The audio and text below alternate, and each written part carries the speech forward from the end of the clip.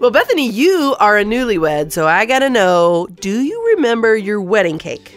Well, thank you for calling me a newlywed at 3 years and with You a toddler. are. It makes me feel very romantic. I actually was very excited about my wedding cake. It was filled with berries and had the most delicious buttercream frosting I can imagine it now. Man. And I coordinated my whole wedding ahead of time and then, just gave someone the schedule. And I remember putting on there, bring me several slices of cake because I wanted to enjoy it during the wedding. And somehow it got missed. I think someone tried to bring it, but then they were like, oh no, they're busy right now. Like, don't bring it to Bethany and Dave.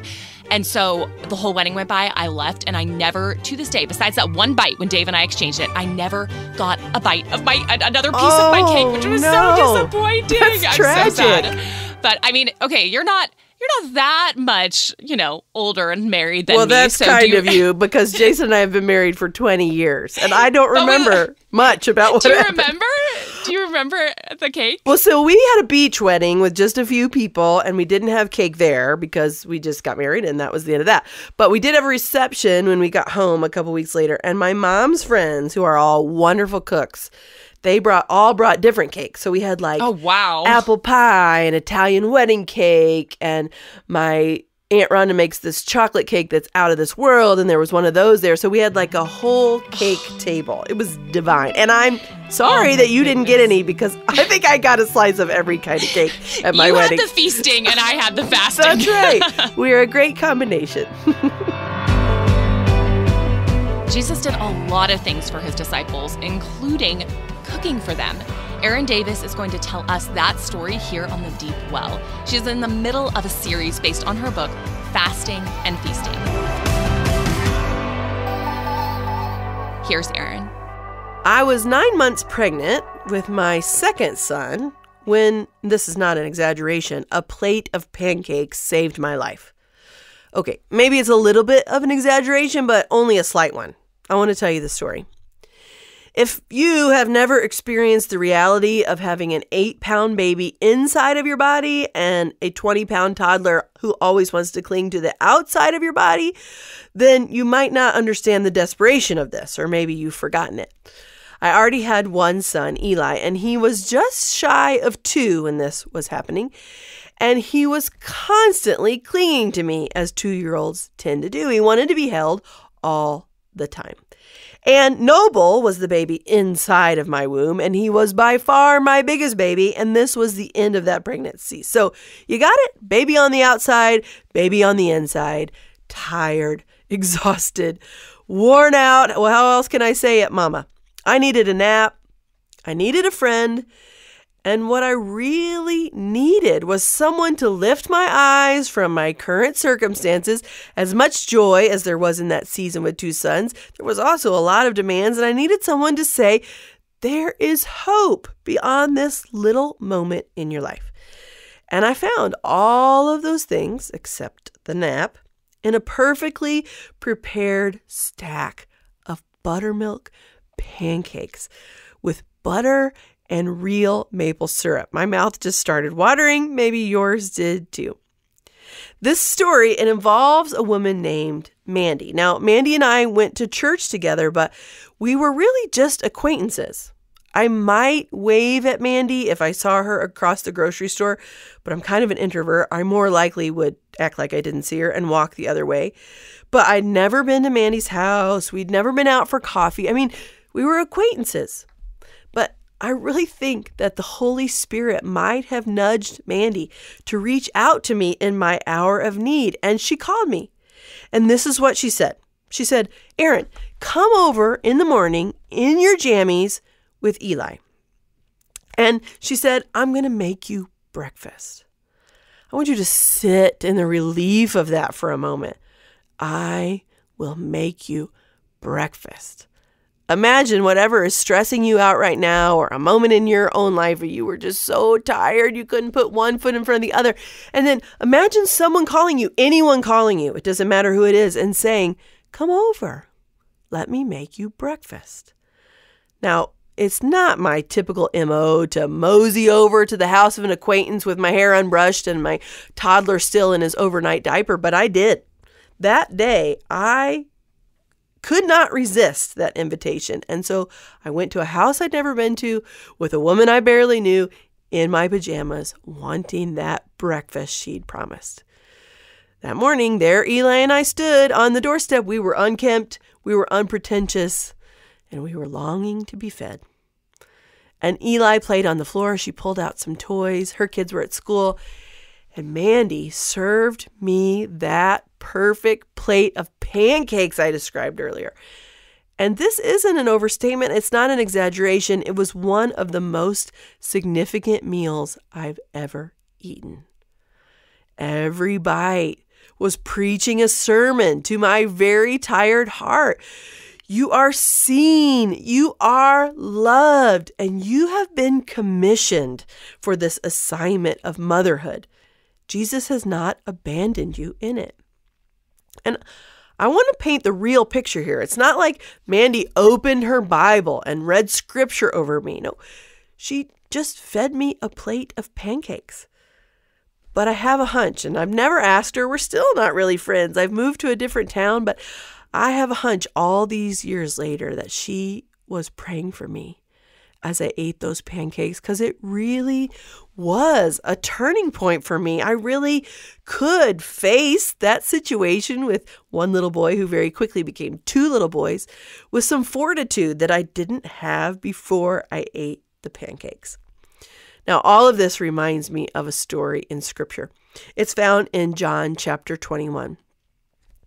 I'll say it again, every text is part of a context, so I like to set the stage. And in the preceding verses of John, they describe the most significant, the most hope-filled event in all of human history, the resurrection of Jesus. I want you to know that this follows the death, burial, and resurrection of Jesus. Sin and death had been conquered, yet our broken planet just kept on spinning on its axis. And it's because of the resurrection that we have true hope in Jesus. But our reality is a lot like the reality we're going to see here with the disciples. Yes, Jesus has been raised, but our lives still have aches and pains. And those range from the mildly annoying, which I can look back at this story and go, okay, I had it pretty good. I was just needed some extra sleep. But some of us have aches and pains that are truly overwhelming, truly staggering. And that's the world we live in. When I read John 21 and I see the tenderness with which Jesus responds to our chronic state of need, it changes the way I think about food. I know that sounds strange, but we're going to unpack it together. I want you to listen to the first few verses of John chapter 21. After this, Jesus revealed himself again to the disciples by the Sea of Tiberias. And he revealed himself in this way: Simon Peter, Thomas, called the twin, Nathanael of Cana in Galilee, the sons of Zebedee, and two others of his disciples were together. Simon Peter said to them, I am going fishing. They said to him, we will go with you. They went out and got into the boat, but that night they caught nothing. You got the scene? Can you imagine it with your mind? Can't you just transpose every moment of despair or defeat or discouragement or disappointment that you've ever had onto these verses? I mean, these disciples had been through massive trauma not long before this. The future was as clear as mud to them. They knew that Jesus had risen from the dead, but everything else about their lives was shrouded in mystery. Would he establish his kingdom on earth? Would he take them with him to be in heaven? Would they see him again soon? He's not with them as this chapter opens. Where was he? Were they safe? Was Jesus pleased with them? What were they supposed to do now after all that went down? And when they didn't know what to do, Simon Peter did what he knew. He said, I'm going fishing. And his friends did what friends do. They said, we'll go with you. But the fish weren't biting. In fact, Scripture tells us right there in verse 3, they caught nothing. Not even a nibble, nothing was biting for these fishermen. We know from scripture that they used nets, so maybe that's why they didn't get a nibble. But I just imagine as they are working through everything that they've experienced, as they have all these big existential questions about what life post-resurrection is supposed to look like, as they go back to what they know, which is the fishing boat, and they cast their nets, and it's totally fruitless. Did that feel like insult added to injury? Did it feel like God was maybe pouring salt into their gaping questions? Maybe it did. But a new day was about to dawn. I'm going to pick it up at verse 4. Just as day was breaking, Jesus stood on the shore. Yet the disciples did not know that it was Jesus. Jesus said to them, "Children, do you have any fish?" They answered him, "No." He said to them, "Cast the net on the right side of the boat, and you will find some." So they cast it. And now they were not able to haul it in because of the quantity of fish. Things have turned around quickly for the disciples, right? They've got this massive haul of fish now. Verse 7. That disciple whom Jesus loved therefore said to Peter, "It's the Lord." When Simon Peter heard that it was the Lord, he put on his outer garment, for he was stripped for work, and threw himself into the sea. The other disciples came in the boat, dragging the net full of fish, for they were not far from the land, about 100 yards off. When did the disciples realize it was Jesus? When their nets were so full of so much fish they could not haul them back in. They recognized Jesus through their abundance. Many of us are so weary of what's been called the health and wealth gospel, and frankly, we should be. Following Jesus is not a ticket to material wealth. It's a decision to turn from worldly sources of wealth and embrace a lifestyle of self-denial. But does that mean that God does not bless us richly? It doesn't. Here, Jesus was giving his friends food, lots of it, and he was also giving them wealth. Simon was a fisherman. We see that in Luke 5. And Jesus gave him the resources he depended on in abundance. So much fish that they couldn't get it in the boat. And it wasn't until they saw how many fish they had that they knew Jesus must be near. It reminds me a little bit of the story in Mark 9 that we just talked about. I mean, their own resources, their own abilities, their own skills, their own knowledge of the sea where they were fishing, it netted 0 fish. When they were at the end of their ropes or the end of their nets, Jesus stepped up, and it was in seeing how much he provided that they go, "Oh, that's not just any guy on the shore. That's Jesus." And he was close by, within 100 yards, the scripture just told us. And what was he doing? He was making them breakfast. Listen to John 21, verses 9 through 10. When they got out on land, they saw a charcoal fire in place, with fish laid out on it and bread.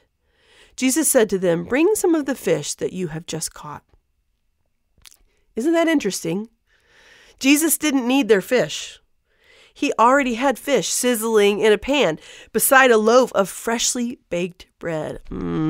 Is there anything that smells better or tastes better than freshly baked bread? Now, I could do without the fish for breakfast part, but that freshly baked bread, I can almost taste it through the scripture. And Jesus asked him for fish, but he didn't need it. This is a rich passage. And there's lots and lots of important themes here that we could meditate on, chew on, so to speak. But I don't want us to miss the significance of this one simple fact that's really clear here in the text. When Jesus' friends were hurting, he cooked them breakfast. They had to have been still reeling from the disorienting whiplash of the arrest, the trials, the death, the burial, and the resurrection of their Savior and friend. This moment of simple pleasure, of a good meal being shared among friends, it had to have been a respite from the storms that were swirling all around them and the storms that they had to be swirling in their hearts. And this is about Jesus. It's not about me. But I see a connection to the way I felt eating that plate of pancakes and the way Jesus' friends must have felt in this moment as he calls them to the shore and serves them a breakfast he made just for them. They had to have felt seen. They had to have felt beloved. And they had to have felt commissioned in a fresh way for what they were about to do, which was to set the world on fire for the gospel. I know I'm supposed to say something really spiritual here, probably, but what I see in the Bible is that good food was their reminder that Jesus had not abandoned them. Now, I doubt Jesus is going to cook your breakfast for you this morning, although he certainly provided it. Everything is by him. Everything is for him. Everything is through him. But he is offering you the gift of his presence, like he did with the disciples, which isn't that its own kind of daily bread? One shift that can happen when we let Scripture inform our approach to food is that we see Jesus deserves the glory for the food on our plates and the freedom of our souls. It all matters. It's not like the spiritual things are really important to God and the physical things aren't. No, we're not disembodied. He created our bodies. He created our spirits. He cares for our spiritual needs. He cares for our physical needs. It all matters, and it's all from him. And every bite of food, that's not hyperbole. That's not an exaggeration. That's not me being witty. This is just like a bottom line fact. Every bite of food you will ever eat has been gifted to you by a Savior who goes to the cross for sinners and cooks breakfast for downtrodden friends. My biggest takeaway from this passage, and it's another one like Mark 9 that has been reshaping my views of food for a long time. My biggest takeaway from this passage is that Jesus is attentive to my needs. Jesus is attentive to all of my needs. Now, I know that I wasn't in the boat. I know that I'm not in the story. But the Jesus who was is the same Jesus I serve. And as he cared for the disciples, I can see evidence of that's how he cares for me. He does care for my spiritual needs. He's rescued me. He's redeemed me. He listens when I pray.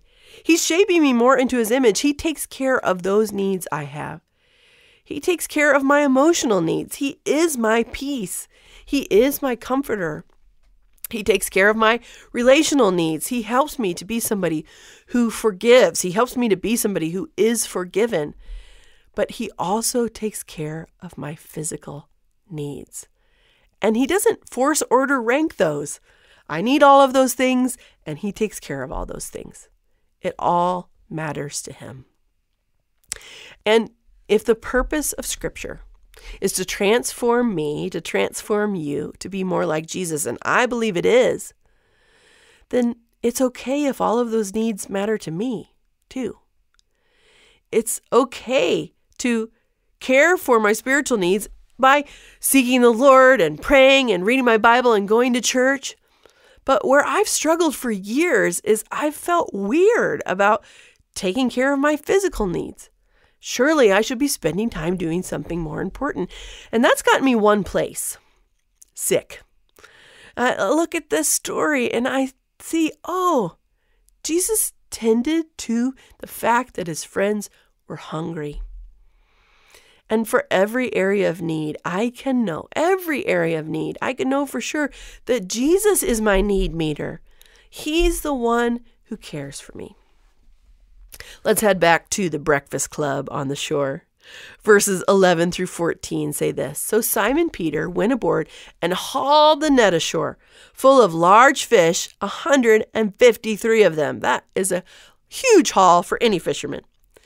And although there were so many, the net was not torn. Jesus said to them, "Come and have breakfast." Now, none of the disciples dared to ask, "Who are you?" They knew it was the Lord. Jesus came and took the bread and gave it to them, and so with the fish. This was now the third time that Jesus was revealed to the disciples after he was raised from the dead. I see parallels there to the Last Supper before he was tried and killed and resurrected. There he served them, and here he served them. That's who he is. That's what he does. He is a God who cares for us. Now, of course, it was in this very same encounter that Jesus told Peter to feed his sheep. He didn't say shepherd them. He didn't say teach them. He didn't say serve them. He didn't say preach at them, although Peter would do all of that. What Jesus told Peter to do after this breakfast on the shore was feed my sheep. Jesus fed his disciples first, and then he asked them to feed the rest of the world.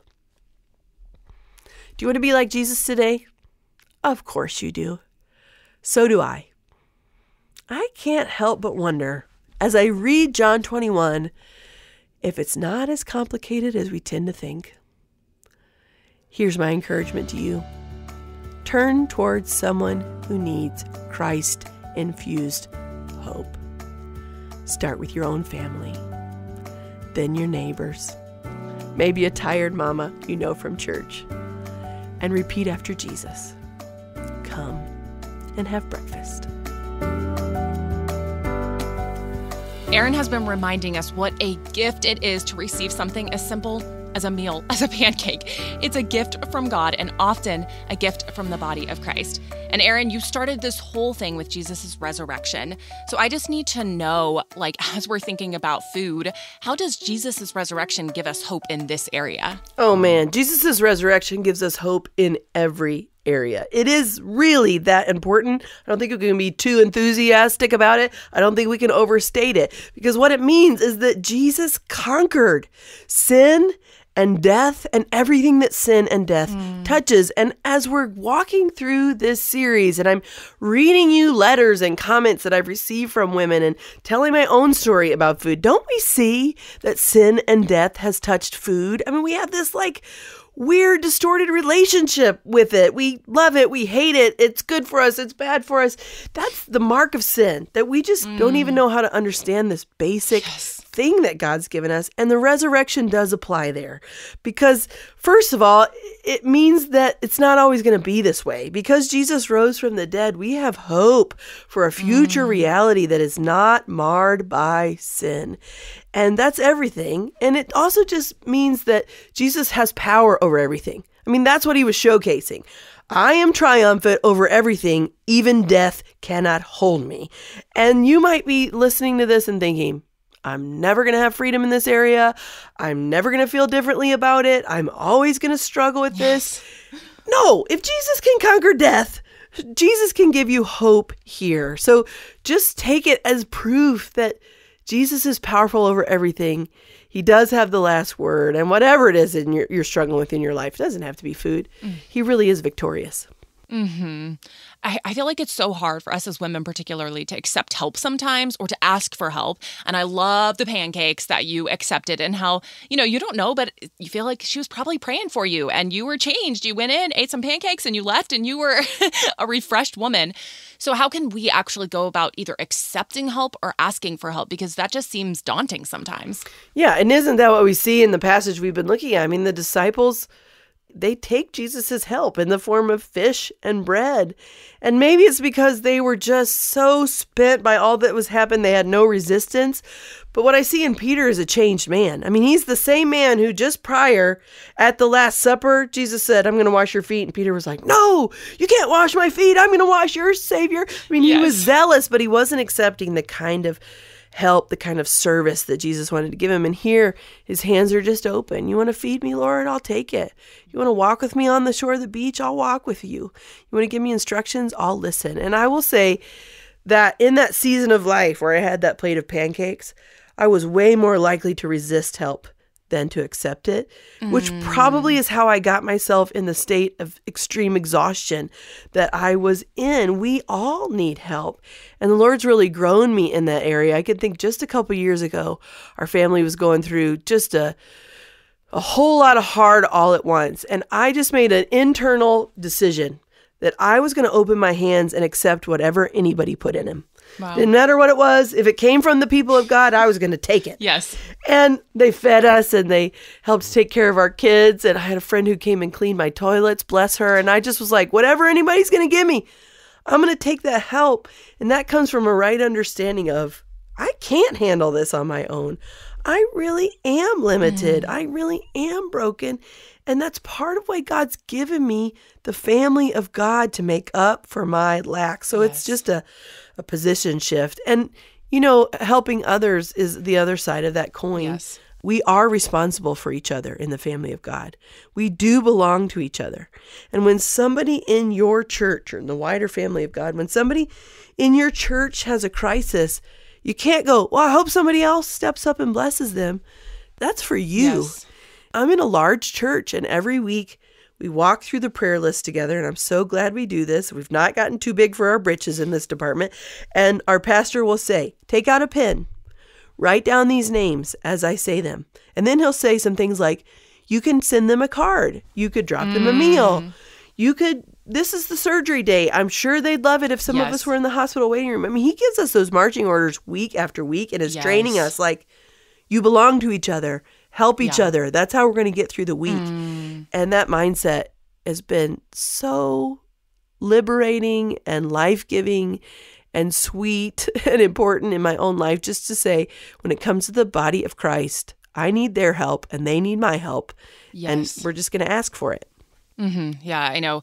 I feel like it can be difficult sometimes when we're feeling like, you know, like I need help to look at others, but I know there's so much life that comes from serving and giving. That's literally what Jesus came to do.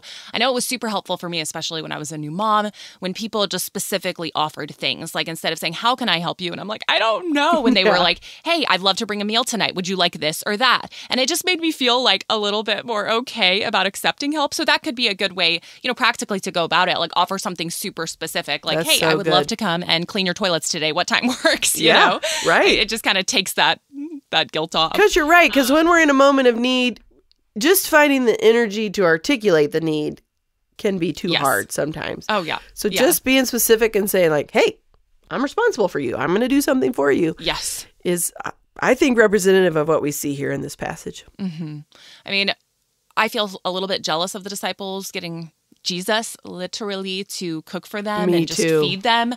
Like that is amazing. And I know it can feel almost discouraging. Okay, Jesus isn't here to physically cook for me and to encourage me and to, you know, I can't sit there with him and experience that respite like the disciples got to experience. So how can we still experience like being at the feet of Jesus and just experiencing that rest if he's not here literally physically to cook for us and minister to us? Yeah, I'm with you. I mean, I would give my right or left arm just to hear him sigh and hear he's standing with them on the beach and serving them food and talking to them in the flesh. They paid a really high price for being the ones that got to experience that. So we don't want to romanticize it too much. But to take it back to the resurrection, I mean, because he lives, we have such hope. And he said, when all of that was happening, before he went to the cross, he said, I'm going to send you a helper. And that helper is going to remind you, and we have that helper. That helper is the Holy Spirit. And we can be in the presence of God, admittedly not in the same way the disciples were here, and not even in the same way we're going to be someday. I mean, someday we're really going to be in his presence, but we can experience his presence through the ministry of the Holy Spirit. And I think we just ask for it. Lord, I need to know your nearness. He is near us. And he speaks to us through his word, so we can open his word and we can hear from him and we can be with the people of God. I mean, get yourself to the people of God as often as possible. And through them, we experience who he is. So he's not going to cook you fish today, but his presence is available to you at all times. And you can run to him anytime you need to, anytime you want to. And he's right there with you. I feel like sometimes the wound, though, just feels so big, like it's just gaping. And we feel like, okay, the big nets of fish just aren't coming in. The abundance, I just don't feel it. It almost feels like there's salt being poured on this wound, and it is hard. So for the woman who's in that place and it just feels like, I've got this gaping wound, it's hard. I don't see the nets of fish coming in. What can she do? Yeah, they're more in that night before when they're hoping, but it's just still dark and nothing's coming in, and they know that Jesus is their Savior, but there's nothing to show for it in this moment. And that's what faith is. You know, we don't need faith for the moments when there's 153. We don't need faith for the moments when our nets are full of fish. That we have abundance. Faith is for those moments of gap. And what you do in that moment is you just trust him to be who he said he is. I'll often pray like this: Jesus, what I need you to do right now is keep every promise you've ever made to me. And because he's promised, I'm close to you when your heart is broken, and I will not leave you or forsake you, and I'm preparing a place for you. Those are all future promises. That's what hope is. Hope is not what we have right this moment. So just continuing to trust him when you do not see, that's faith. And that's a good and beautiful step that God honors. That's beautiful.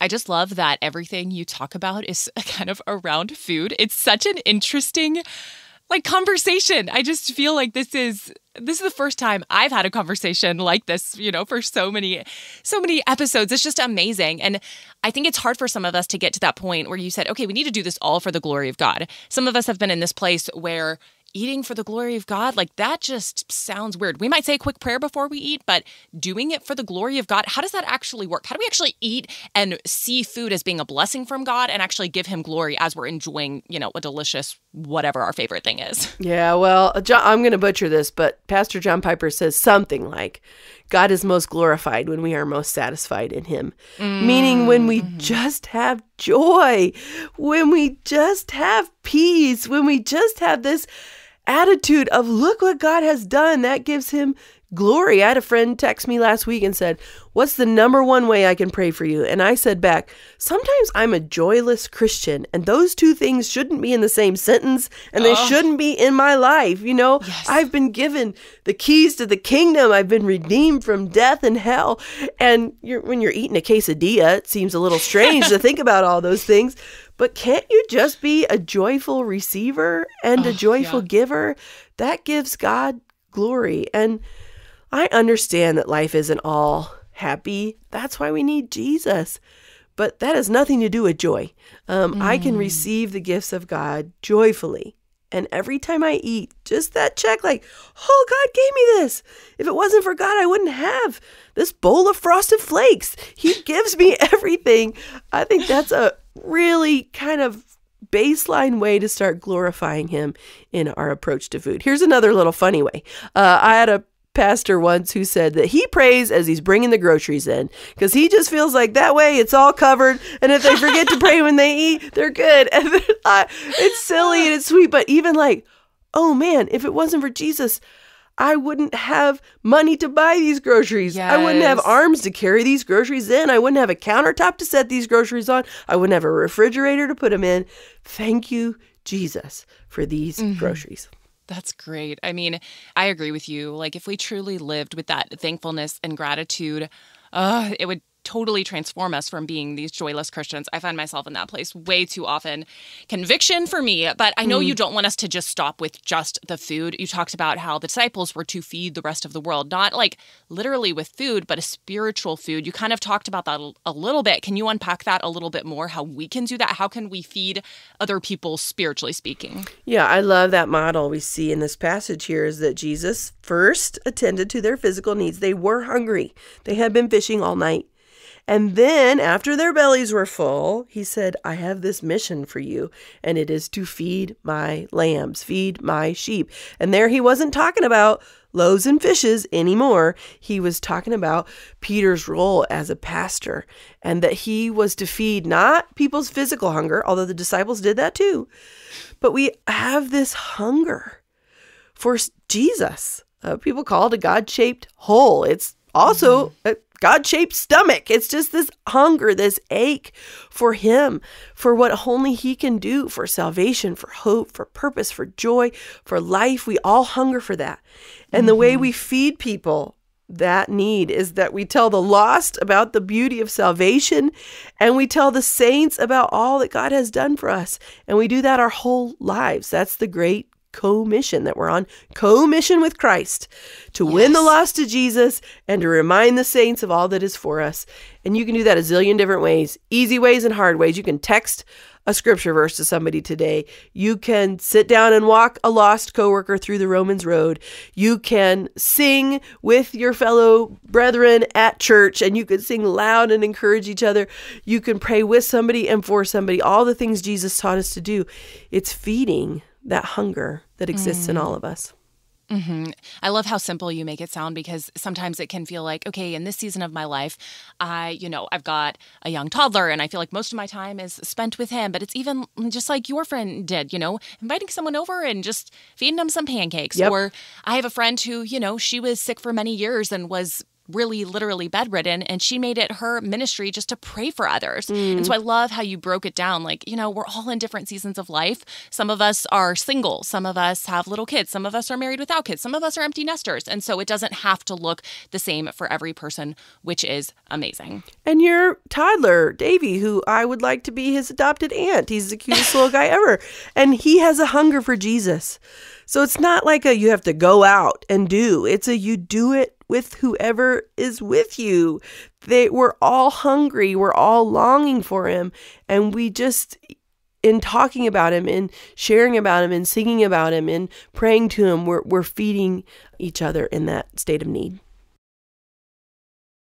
Today's discussion has been both biblical and practical, which I really appreciate the practical side because I need that. Is that what people can expect if they grab your book, Fasting and Feasting? Absolutely. It's 40 devotional. So if you're thinking you're going to exegete a whole passage, you're not. It's bite-sized, to use another food phrase, because I think that's what many of us need. But I hope it is that balance. I'm not always going to point you to the Bible because that's all I have to offer. But what does that mean in my life? I'll tell you. And what do I think that could mean in your life? I'll tell you. And you can actually grab a copy right now, today, at reviveourhearts.com/thedeepwell. Bethany, I'm so glad you're here with me. I enjoy being with you so much, just first of all. But one of the things I love about you is that you're really speaking truth to young women. And man, do they need it, just like we all need it. So I'd love for you to just take a little bit of time and talk about Girl Defined. Yes. I mean, I am a woman. I'm 33, and I find it so hard not to find my identity in everything but Christ. Anything else, I'm like, go in there. And it's hard. And I know other young women and women feel the same way. And so my passion is just to link arms with sisters in Christ and say, hey, it's hard. We're constantly looking to things other than Christ to find our identity, but let's focus on Christ. I'm here with you to talk about guys, to talk about marriage, to talk about whatever it is, struggles. Let's link arms. Let's go to Christ. That's what Girl Defined is all about. You can just go to my website, girldefined.com, or social media, anywhere at Girl Defined. We would love to link arms with you as well. Well, I'm not young anymore, I don't think, 41. Some people would consider that young, but I consider myself a part of the Girl Defined sisterhood. So I am linking arms with you, and you're right. I get so much out of all that you're doing. So thank you. Erin, what can we expect in the next episode? Well, there is a reason why nobody likes to talk about fasting, and we're going to talk about that reason in the next episode. The Deep Well with Erin Davis is a production of Revive Our Hearts, calling women to freedom, fullness, and fruitfulness in Christ.